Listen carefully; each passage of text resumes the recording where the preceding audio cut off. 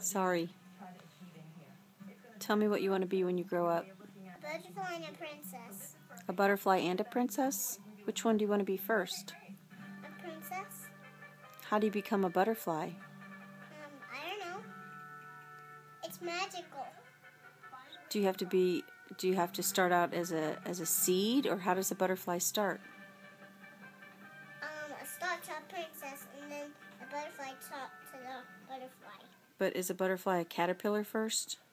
No, it's not a caterpillar. Bugs aren't caterpillars. Like I'm going to be a ladybug too. You're going to be a ladybug also? So I'm going to be a princess, and then the butterfly, and then the ladybug. But I thought a butterfly first is a caterpillar and a chrysalis and then a butterfly. That's not how it works. Yeah. It's how it works. That's how it works? But did you tell me that what did Sebastian want to be when he gets big? It's Spider-Man. Oh, Sebastian wants to be Spider-Man.